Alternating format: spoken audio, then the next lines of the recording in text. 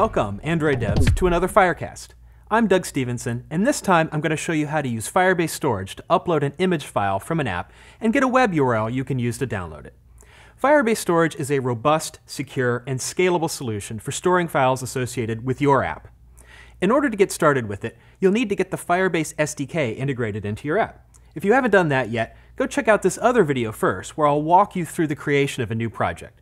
And remember that the latest version of the Firebase SDKs at the time of this recording is 9.6.1.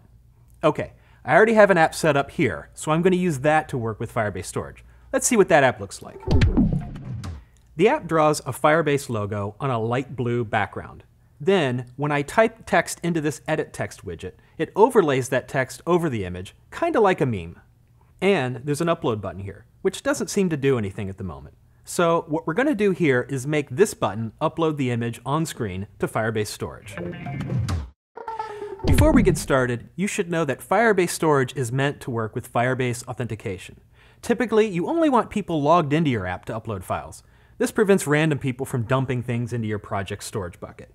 But to make this video short and sweet, I'm going to skip the authentication step and get straight to the uploads. To do that, I'm going to have to change the default security rules so that writing to my project storage bucket doesn't require authentication. In the Firebase console for my project, I'm going to select Storage on the left. This shows me my initially empty storage bucket.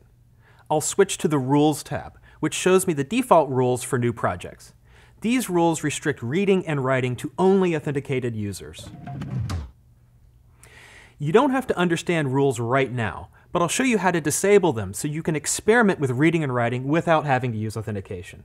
But before I do that, you need to know this. What I'm about to tell you isn't safe for your app all the time. This is for development only. And when you're done experimenting with storage, you'll want to enable the security rules again and eventually use Firebase authentication to make sure only authenticated users can write to your storage bucket. Okay, back to the console. So the quickest way to disable the security rules is to simply change the read and write condition for the entire bucket to true. I'll also comment out the remainder of the line to remind me what was there before. After I push the Publish button here, I'll be able to test writing to my bucket without authentication. Now, in Android Studio, the first thing I'll need to do is add the Firebase storage compile dependency to my app's build.gradle. The latest version right now is 9.6.1. This gives us access to the Firebase Storage Client API. Okay, let's take a look at the source code for this app's activity. There's already code in onCreate that finds and initializes the views in my activities view hierarchy. Also, I've already got a click handler for the upload button. In that handler, I'm using Android's APIs to get a bitmap of the view containing the image to upload. Then, I'm compressing that image bitmap to PNG format. And finally, I've got the raw pixels of the image in a byte array. So what I'd like to do here is also upload that image to Firebase storage. So I'll show you how to do that. The first thing to add is a reference to the Firebase storage singleton instance. I'll store that in a private member variable near the top of the class. Next, I need to figure out the full path name of the image file to store in my project's storage bucket. I'm going to store these images in a directory called firememes, and the name of the file will be unique by using a random UUID. And, as is typical for files in PNG format, I'll add the file extension PNG. After I have a path name, I'll get a storage reference to that path using the storage API. This storage reference object is my main hook into dealing with this image on Firebase storage. I'll use it to upload the image to my project storage bucket at the path I've given. I'll do one other thing as well. I'll attach a piece of custom metadata to the image by using this builder provided by the SDK. I'll call this field text, and it will contain the text that's overlaid on the logo. With these two objects in hand, I can kick off an upload simply by calling the putBytes method on the storage reference and pass it the byte array to upload and the metadata to go with it. This method returns an object called an upload task, which lets you monitor the status of the transfer. At this point, we actually don't have to write any more code. The Firebase Storage SDK will handle the upload just fine. However, we probably want to let the user of the app know when the upload is complete. So we'll use the upload task object for that, and display a progress spinner to indicate that the upload is in progress. Let's take a look at that. This app already has a progress bar widget, styled to look like a spinner, that's initially hidden below the upload button, as you can see here.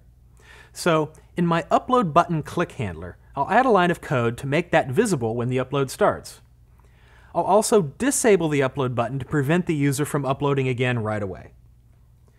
To know when the upload finishes, I'll need to register a success listener with the upload task.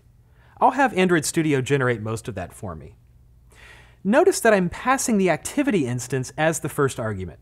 This scopes the listener to the activity instance so the listener won't remain attached if the activity stops before the upload is complete. This is important to prevent leaking of your activity object. To learn more about the Task API that you'll use with Firebase, you can check out the documentation here. And there's also a more detailed blog series that starts here. Now, when the upload task does complete, the onSuccess callback will execute and get past a task snapshot object that describes the results. In the success callback, I'll hide the progress bar and enable the upload button again. One final thing I'll do here is get the download URL from the task snapshot and show that in a hidden text view, which I'll make visible.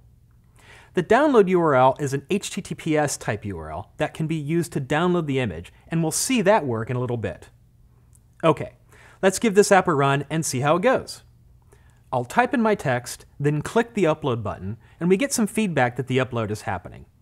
Then, when it's done, I see the full download URL that anyone can use to view the image. If I click it here in the emulator, it'll launch a web browser app, and that will download and show the image. Now, if I go back to the Firebase console and refresh the storage page, you can now see the Fire Memes directory, and inside that is the image I just uploaded. On the right, we can see some information about the file. Because the file ended in PNG, its content type was assumed. And in the Other Metadata section, we see the custom metadata containing the text I typed. In the File Location section, it will show me the exact same download URL I clicked in the app. If, for some reason, I don't want this file to have a public download URL, I can revoke the token associated with the link with the Revoke button. This will stop that URL from ever working again. I can also add a whole new download URL by clicking Create New Download URL. Alright, those are the basics for using Firebase storage to upload a file and make use of its download URL to access its contents. There's a whole lot more to learn about Firebase storage, so read through the documentation right here. Be sure to learn about uploading data from an input stream, downloading files, deleting files, managing ongoing uploads and downloads, and how to handle errors from any of those tasks. Oh, and don't forget to learn more about security and validation rules to protect your storage. In particular, as an Android developer, you should pay special attention to handling activity lifecycle changes during an upload or download. The SDK gives you a way to reattach to an ongoing upload and download task so UI can pick up where it left off if your activity is interrupted for any reason. And that's all we have time for in this Firecast. Why don't you give Firebase storage a try and let me know how it works for you? You can use the comments below, or you can message me directly at CodingDoug on Twitter. See you next time!